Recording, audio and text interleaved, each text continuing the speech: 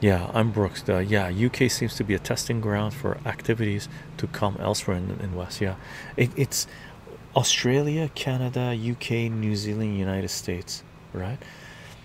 Each one is doing their own thing, right? Tyrannical laws being put in place, abusing their own citizens, right? And then what's going to happen is they're going to try to come together and homogenize all those laws, tyrannical laws, and say, oh, the UK did it, so we should do it. And then they're going to come out and say, oh, Canada did it, so we should do it. Oh, New Zealand did it, so we should do it.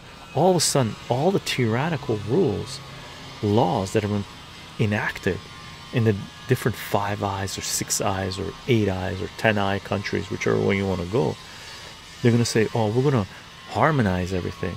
And all the tyrannical rules are going to become law of the land in the Western world, right? Look at the way the Western world is cheering Lula in Brazil for banning Rumble and Twitter X, right? Oh, good job, good job, good job. Jeez, it's fascism, tyranny. Good job on tyranny. Why? Because they want to do the same thing, right?